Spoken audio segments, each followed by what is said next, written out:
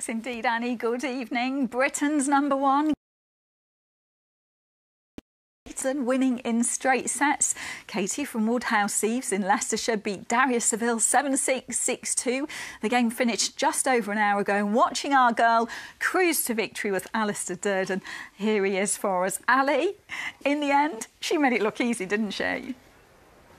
Yeah. She had to focus, didn't she, Ali? There was a rain delay and a protest. Yeah, that's right. They didn't get on. Indeed, we look forward to that. Now, if you're a cycling fan, you'll know that Tour de France is now in full swing, having started towards the end of last week. They head for the mountains today, and among the 176 riders is James Shaw from Heanor in Derbyshire, who's making his Tour de France debut. It's the culmination of a lifelong dream for James, who started riding when he was just a boy, as Charlie Slater reports.